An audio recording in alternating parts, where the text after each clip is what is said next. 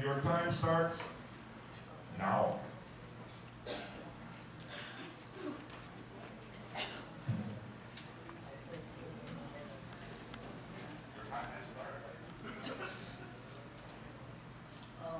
Yeah, our name is Weather on the Go. It means predict, prevent, produce. Since Weather on the Go started, since we tried to create an application that is actually for farmers or for union of farmers or for people who are mindful sa bagyo. Kasi since in farming or in agriculture, it's really hard to know if there would whether it's 60 minutes from now, 15 minutes from now, or now, since there would be late stuff that would be happening. So yeah, our team consisted of me and that. Sorry, their problems. Usual problems are weather problems, farm weather problems, wrong predictions, late forecast, uncollaborated unions, or unconnected. Solutions. So our team has collaborated to think of those that have been a problem to our country, and right now not knowing or having delayed date due to delayed news is quite a problem in agriculture as well.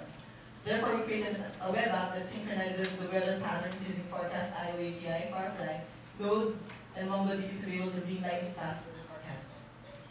So yeah, that was FMR, Forecast, Node, and SQL. The features will be lightning fast deployment, real-time SMS, farmers group or mass group SMS code app, and real-time weather update in Japan and Indonesia.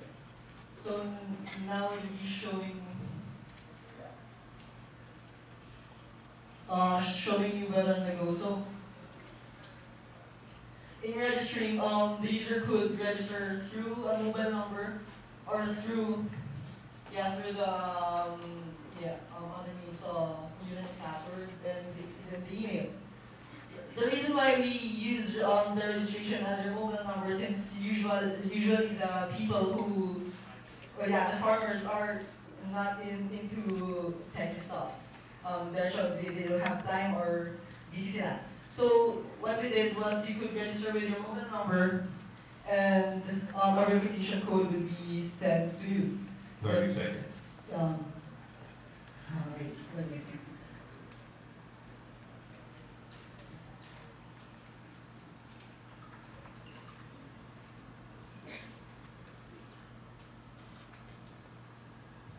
Yeah.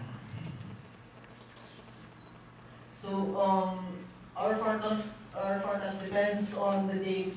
If you will notice, there would be the real-time apps or the real-time API from forecast. You get 20 seconds more because I'm a nice guy. Wait, actually I need to show something, but I don't know how to use this. So our API automatically sends from the numbers.